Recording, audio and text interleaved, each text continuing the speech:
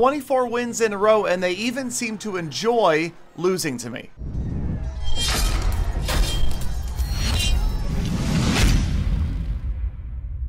Welcome back, fellow fans of Clash Royale, or if it is your first time here, thank you so much for stopping by Galadon Gaming.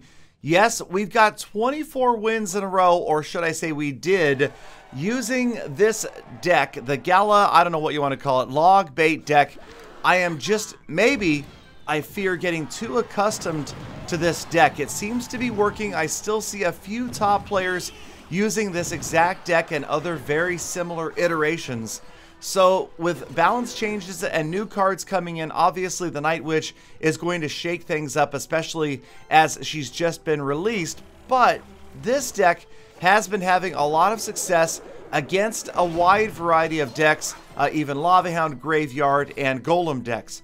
So we'll see how it holds up against the Night Witch. But right here, obviously, Season Reset made the first 10 or 15 wins not that difficult because you're getting reset down to a lower trophy level.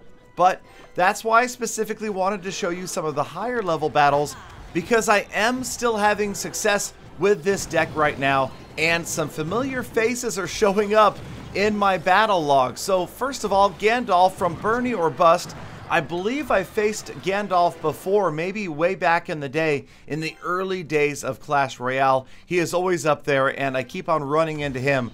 And honestly, I don't recall whether I win or lose. Most of the time, I just assume that I lose to most of these guys. But with Gandalf here, he's just not able to counter that Goblin Barrel on the right-hand side. And it's really all about timing. You know, they called this it used to be Zap Bait, definitely a log bait style deck. It's all about waiting for your opponent or forcing your opponent to use the log in another counter. The Princess and the Goblin Gang, such great cards for almost forcing your opponent to drop the log or suffer the consequences. Here, Gandalf chooses not to drop the log on the right-hand side, and the Princess almost single-handedly finishes off that tower. He tries to put together a big push instead, but we've got the Inferno Tower, Goblin Gang, the Knight, and another Princess now doing a great job. And now with my log on the right-hand side, tower down to 47 hit points. So in an ideal world, I realize that, and I don't put any more troops down the right-hand side like this Goblin Gang. But there goes the tower. So ideally, getting a tower down to under a spell, under, say, a log, and then working on the opposite tower works out really well for me, just because I don't have to deal with the King's Tower firing at me. In this case, I had a pretty good advantage. I was thinking that there was no way he would get this left tower down. Final 10 seconds, looking good, but the minion horde is in there. I've got no counter. I do lose the tower, and now it's back to the drawing board with only a 700 hit point lead. We've gone into overtime. Of course, he's got that evil middle deployment to use with the Royal Giant. Luckily, the Princess right there working really well. The Knight in behind the Royal Giant. We are going to suffer some damage, but another Goblin Barrel working out, grabbing another 600 or 700 in damage off that left tower. We're almost down to a rocket log situation. Time is running down, though. It's getting short. 35 seconds left. Left-hand side, Goblin Gang moving in. Princess, there goes the log. That's going to take it down to under 800. Not quite a rocket.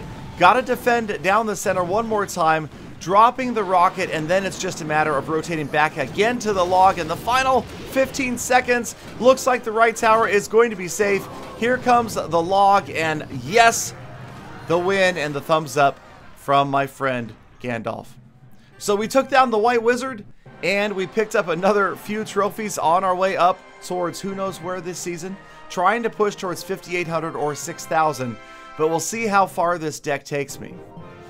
Now for this next battle, we faced Nick Cannon YT, and no, it's not Mariah Carey's husband.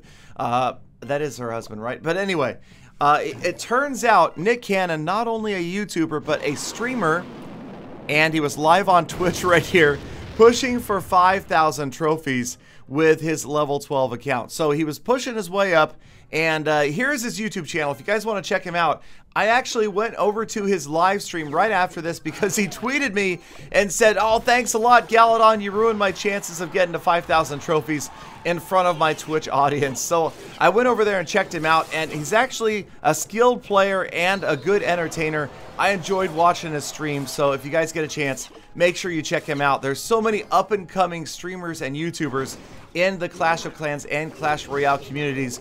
Always good to see more. We always need more good content creators. So, Nick doing a good job. Of course, I do have the advantage of level 13. Now, he's got a few maxed out cards here, but I've got, well, the entire deck maxed out, and that is going to give me a bit of an advantage. Now, you know, lots of people have YT in their name. You never know if they've got 12 subscribers or 1.2 million.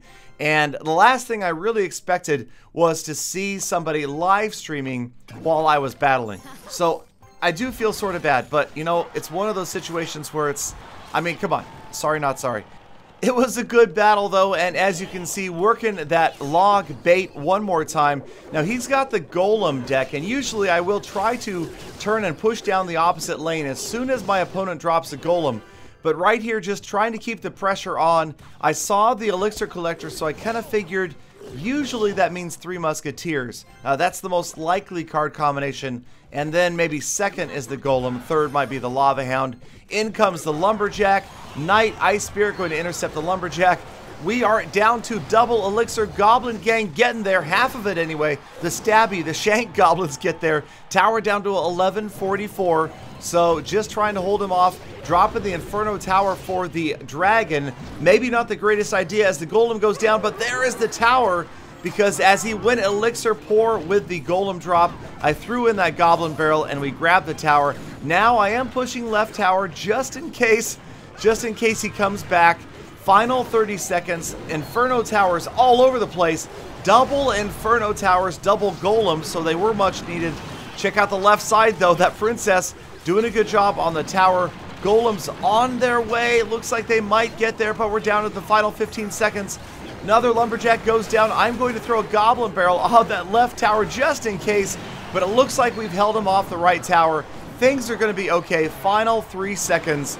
And, okay, that maybe was a little bit BM, and I apologize. My apologies to Nick Cannon for that BM rocket right at the end. But good game, and he was a really good sport. I hope that I can be that good of a sport when I lose on my live stream to another content creator. All right, speaking of content creators, I think this might be the clan of Boot Tramp, good friend of mine, who of course I've lost to a few times. But this was also win number 24 in a row with this deck. Now, I will tell you guys, I am against playing with only one deck all of the time. Because if you get too set in your ways, you're not going to be able to adjust to a significant balance change or a change in the meta with the addition of new cards. You always need to be ready just in case one of the anchor cards of your deck gets either a direct nerf from a balancing change or an indirect nerf through the addition of new cards like the Night Witch. You never know where this deck is headed. Also, if a deck gets too dominant, gets used too much, you will see people developing counter decks to it that just annihilate you. So for now, this deck worked well this season. Will it work next season? I don't know, and I actually already fear that I've played this deck way too much, and I need to try to learn something else. So you know what, you guys, I'm always happy to take input from the viewers. Let me know, Galafam, what is the deck you think I should be pushing with over this next season? Keep in mind, not real good with the Lava Hound, and I have yet to master the Golem. But maybe it is about that time to just break down and learn how to play some of these other decks that are significantly different. There's something about the certain type of personality you have for playing a super high elixir deck that has the big tank cards in it, like the Golem and the Lava Hound. I don't know, maybe I'm just not patient enough. Maybe I drink too much caffeine. I don't know what it is, but for some reason when I play those decks, I always seem to get caught with my elixir down, and I don't have any way to counter whatever push the opponent has put together. So always, again, willing to take input, willing to take constructive criticism Galadon, you're trash, by the way, is not constructive criticism. Just to let you know, I'm not sure. Sometimes I think maybe the people in YouTube comments think that is, but it doesn't really help me out. I'm just going to put that out there. All right, so this player using a very familiar Hog Cycle deck. This is a deck I actually haven't seen as much of lately. And yes, Dirty Rocket right there. Not ideal. I probably should have rocketed the archers now that I look at this replay instead of the cannon. I didn't have any units pushing. No reason to get that cannon out of the way. Of course, the Ice Spirits do a great job of freezing the knight and getting those archers out of the way. Another push, the Hog Rider in there, the Goblin Gang working out well because there was no zap. Fireball is too late. Now I am behind right here, but check it out. The Goblin Barrel gets there, gets the tower down to 757. And because we know our numbers, we know the log does 140, the rocket does 717, and that is game over.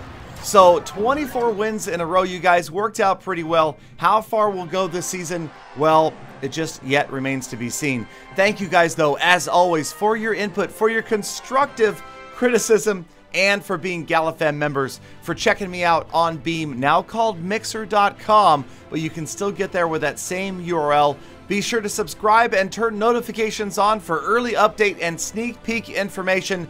Thank you guys again. See you tomorrow. Full attack. Full attack. Full attack.